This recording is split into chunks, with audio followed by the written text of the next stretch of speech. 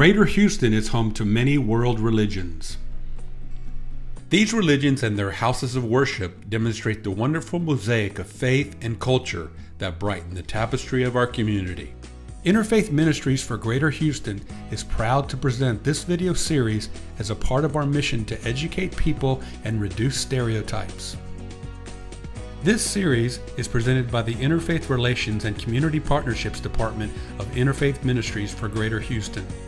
It is also a celebration of the Brigitte and Bashar Kalai Plaza of Respect, located at Interfaith Ministries' main campus in Midtown Houston. Let's take a closer look at the elements of our houses of worship and work towards a better understanding of our religions and culture.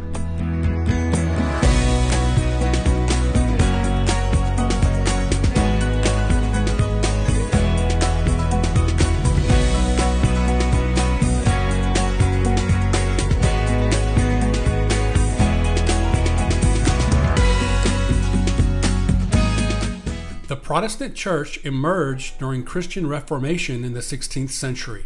The Protestant Reformation was a religious and historical movement that led to the splintering of Western Christianity from the Roman Catholic Church. It was initiated by Martin Luther and quickly spread throughout Europe. The church in modern culture is diverse and can vary widely from one denomination to another and from one region to another. My name is Reverend Eleanor Colvin. I'm the senior pastor here at Westbury United Methodist Church. And so you are in the sanctuary of Westbury, which is on the corner of Willow Bend and West Belford in Southwest Houston. So what can a visitor expect to see or encounter when they enter into a Protestant church? When entering a Protestant church, you will more than likely enter into a space that we call the narthex. More familiar terms might be like a lobby as you would enter a theater or some other space. So you'll enter a lobby gathering type space and likely be greeted by an usher or someone designated for the sole purpose of welcoming you into that faith community. And those people, the greeter or the usher, would help you find your seat and would also help you find a worship guide, which most people commonly call a bulletin. And so they might help you just acclimate to the space by welcoming you. So I'm John Worster. I'm the pastor here at St. Philip Presbyterian Church. I've served here since 2012, and we are talking today in the sanctuary of the church, actually in the front of the sanctuary, a space we call the chancel. And this sanctuary space was built here in the early 1950s, but it's where this community of St. Philip worships week by week on Sunday mornings and for other occasions too. It's sort of the heart of this congregation is its sanctuary. So what are the common elements of the worship space in a Protestant church? In a Protestant church, the most common elements and recognizable things would be the altar.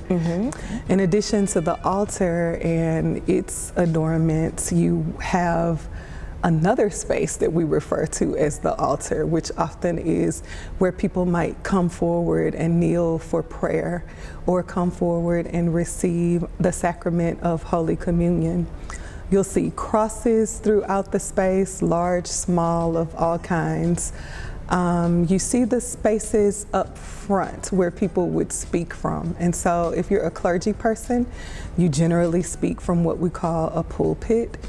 The non-clergy members, what we call the laity of the congregation, would speak from a lectern on a different side of the church. That might also be the place where worship leaders lead music for the congregation. What is the significance of the Christian Bible and how is it used during a Protestant worship service? The Christian Bible is our sacred text in the Protestant faith. And it is our source of understanding scripture that Jesus would have studied in his own lifetime, scripture that he would have taught. That's primarily the Old Testament or the Hebrew Bible, some might refer to it as. And so that's where we learn the kinds of things that Jesus himself was learning. So what are the first 4 books of the New Testament often referred to by faith leaders? The first 4 books of the New Testament are referred to as the Gospels.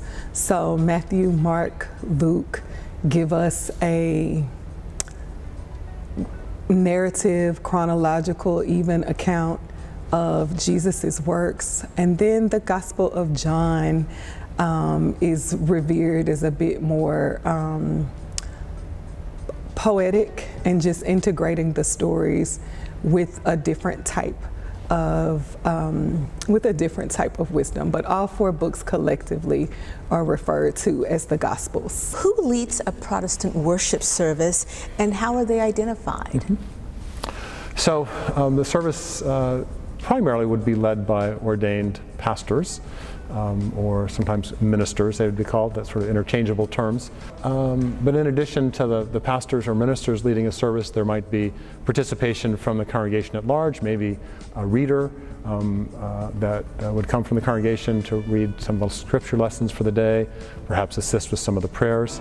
And then likely there would be a choir too, to lead in the music, and that may primarily be members of the congregation who sing in the choir. How do Protestants gather for worship?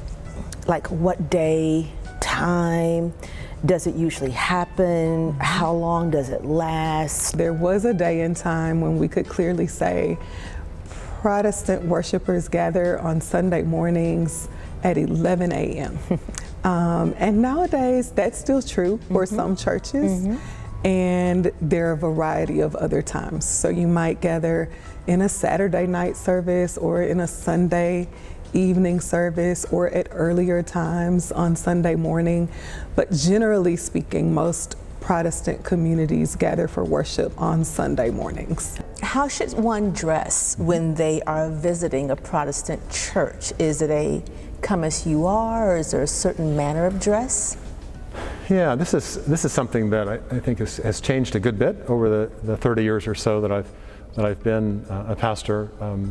30 years ago, it would be very unusual to find a church in which the men were not wearing at least a jacket and not quite often a tie. That's very rare now. To have men wearing jackets and ties, like occasional jackets here and there, mostly I think because the air conditioning can be quite chilly. So there's been a much relaxed kind of dress for worship. What are the common elements of a Protestant worship service? The basic pattern of Protestant worship for years is gathering, praise, proclamation, and response. So essentially there is welcoming music or prayer offered to invite us in and to gather us into the space and prepare us for worship. And then there's a time of praise, and that could include anything from song to dance to instrumentation, any way that we would lift up and offer praise to God. The proclamation segment of worship would include the reading of scripture as well as the preached word of God. And then the response could include a variety of things, whether that's us coming to the altar in prayer, whether that's the giving of our gifts and offerings in church, coming forward to receive the sacrament of Holy Communion. That's a response to God's invitation through God's word.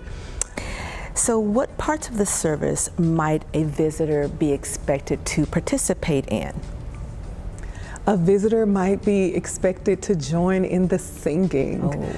We make that easy with whether there are hymn books in the pews or a song lyrics printed in the worship guide or even projected on the screen. You may be asked to join in prayer, whether that's a printed prayer that we all read together, something like the Lord's Prayer, which we recite each week in worship here. So you might be asked to join in prayer or simply pray silently as one of the pastors or other leaders prays. What is the Lord's table, and can a visitor participate if they visit on a communion Sunday? Yeah, So the Lord's table is the piece of furniture we're right in front for in this space for Presbyterians, and again in some traditions that might be called an altar, but it's where communion is celebrated. That sacrament has other names, sometimes called the sacrament of the Lord's Supper, sometimes called Eucharist, and different traditions will have different policies regarding participation. For Presbyterians, and certainly here at St. Philip, everyone is welcome to receive communion when it is celebrated. Other traditions might have some different feelings about that, but in our case, it's what we have. We have what we call an open table, and that everyone is invited. It's not, we say it's not a Presbyterian table, it's not the table of St. Philip, it's the Lord's table, and everyone is invited to receive communion. Reverend Colvin, what is the role of the church in a Christian community, and how does it shape the identities and values of the congregation? I believe the role of the church in Christian community is to help equip people to live out God's call on our lives, to help us reflect the image of God in this world, to be the hands and heart and feet of God at work, helping to make disciples for the sake of the world's transformation. And so it's the church's work to give people what they need, whether that is biblical instruction or some other type of support, perhaps with respect to learning what their unique gifts are and how they might serve in the world. But that's our responsibility, to help prepare people to live well in community and to be prepared to serve others. How does the church serve as a center for spiritual, cultural, and social activities? And how do those activities help foster a sense of identity, belonging, and continuity among Christian people? Yeah, as a spiritual gathering place, obviously our worship services are the primary means for that. Well, we will have occasions in the church year we will have noontime services, for example, in the building. Will be open to folks from the community who are at work and might have a time at lunch to come for a noon worship service. In terms of cultural activity, music is very important in this space, in this congregation, and we have several concerts through the year here with different arts organizations in Houston like to come and present concerts in this space because of its acoustic dynamic. The organ that we have here is utilized quite frequently in organ concerts, and so the music life of this congregation has a kind of a cultural significance. And then, in terms of a social space or gathering space in that sense, we have a number of community groups that meet in the church through the week. These would include AA and other 12-step groups.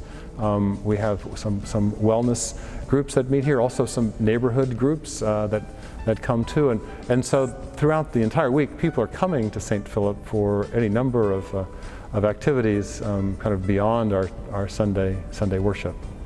Okay. So in closing, is there anything else you want to add or say that we haven't asked?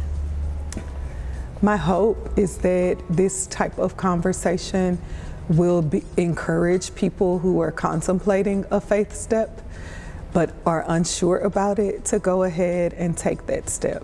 That people will know that there are folks of all faith traditions that already love them and are ready to welcome and receive them in their worship spaces. Thank you so much, Reverend Colvin, for your time and for welcoming us to your beautiful space here at Westbury United Methodist Church. Thank you for coming. Thank you so much. Be blessed. Thank you. Religious diversity in our city is really a distinctive feature. No place I've ever been or lived or served, no place really I know of, has the kind of religious diversity that we have in Houston. I think so. The opportunity in this series to hear about these different houses of worship across our community, I think, is really vital and useful and educational. And I'm grateful for a chance to talk a little bit about Christian traditions, and I'm looking forward through this series to learning more about other religious traditions in our city. Thank you. Thank you so much, Reverend Worster, for this time and sharing your insight to our viewing audience. Again, thank you. Yeah, thank you.